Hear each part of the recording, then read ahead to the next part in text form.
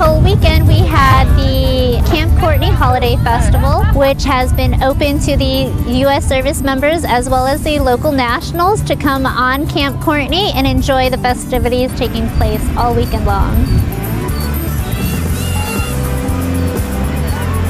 We host these festivals where it is as open-based access to bridge that community between the U.S. service members and the locals.